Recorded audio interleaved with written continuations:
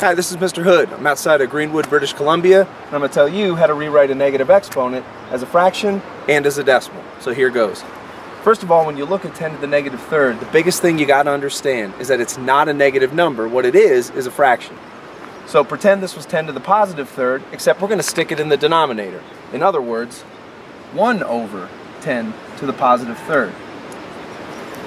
Well, what does 10 to the positive third really mean? What it means is 1 over 10 times 10 times 10. Well, to finish that up with one more step, what is 10 times 10 times 10? It's 1 over 1,000. So 10 to the negative third as a fraction is 1 over 1,000.